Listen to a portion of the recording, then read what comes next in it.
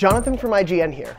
Donald Glover has officially been cast in the role of young Lando Calrissian for the upcoming young Han Solo Star Wars spin-off film. The announcement was made official on StarWars.com, with Lucasfilm revealing that Glover will join Alden Ehrenreich, who's playing young Han Solo, in the still untitled Star Wars film directed by Phil Lord and Christopher Miller. In a statement released today, Lord and Miller said, quote, "These are big shoes to fill, and an even bigger cape, and this one fits him perfectly, which will save us money on alterations. Also, we'd like to publicly apologize to Donald for ruining Comic-Con for him forever." Billy D. Williams originated the role of Lando Calrissian in The Empire Strikes Back.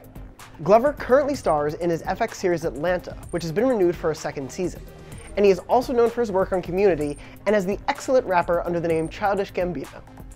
Stay locked on IGN for the latest on all upcoming Star Wars film news.